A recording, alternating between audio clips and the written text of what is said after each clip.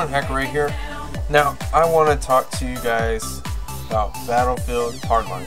Now, who still plays Battlefield Hardline? I've seen a lot of reports of people just giving up on it. In the forums, it's everywhere. People hate this game. Now, originally, I was an early adopter of it. Yes, I pre-ordered it. Not only did I pre-ordered it, I pre-ordered the premium too.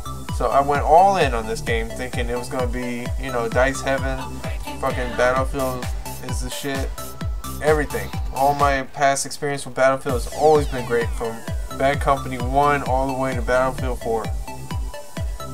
But this game just comes across as, I'm not going to say unfinished, because it is really good, finished and polished, but I'm going to say that there's nothing really there.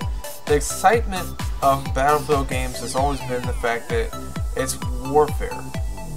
Huge maps, tons of vehicles, great sniping, great gunplay. They did try to spruce it up, make it more fast-paced by adding shorter maps in Battlefield 3 and then Battlefield 4. So you have your team deathmatch modes. But that's what this feels like. It's a team deathmatch mode for Battlefield 4. So technically, this could have been DLC for Battlefield 4. It would save people a lot of time and a lot of money if they would just made it DLC, charge 20 bucks, and there you go. Because that's pretty much all this is. It has limited guns, limited maps, and to top it all off, one of the key modes in this game, which is Hotwire Cops, people don't even play it like that. It's not even played the way it should be played, where you're running from the cops, which are other people, other players. Pretty much it's just people doing Daytona USA and trying not to get blown up. Because that's it. That's all you're doing. Because of the fact that you get so many points and cash earned just by sitting in these cars as they go around. People are trying to spend the whole match in the car. So it's not really chasing them to blow them up. It's just, let's stay in the car and keep circling. Hopefully we don't get blown up so we can just make bank on it. So it's not what the mode was intended to be. And to me, I think that's very sad, because it could have been something great. But not to mention that the courses are so small that having a driving thing like that, it's not really going to work anyways. You need something huge, like huge map to do it in. I mean, this map kind of does it, but you're still going in a circle most of the time. I mean, you can off-branch here and there, but it's not like, you know, importing a full highway system into the game and having like a real cops and robbers chase type thing. It's not that way. Now, what I would have liked to see in this, being a cops and robbers game, would be mission modes. So instead of single player, you throw the single player out, because everybody gets Battlefield for online anyways. The single player is whatever. It always has been. But the main thing is, if you did this multiplayer mission mode, it would have been awesome, DICE. I'm telling you. Now, this is how it would have gone. If I would have done this mode, it would have been like this. The first starts out with you robbing the bank. So you have your team of, let's say, 6 or 12 players, and you rob the bank.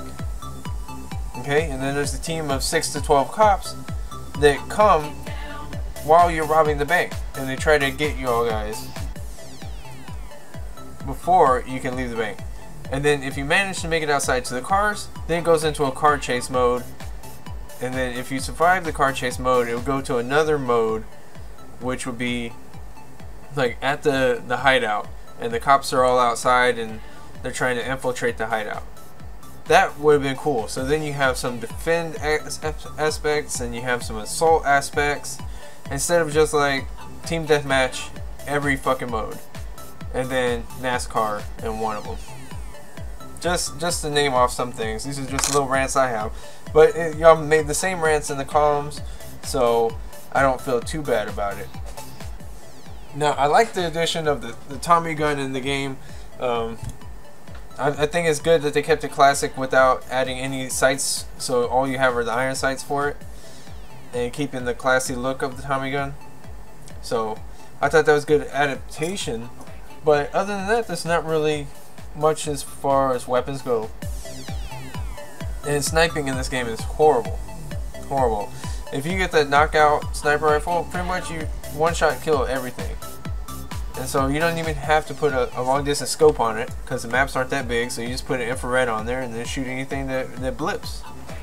So I think that's a little OP, to be honest.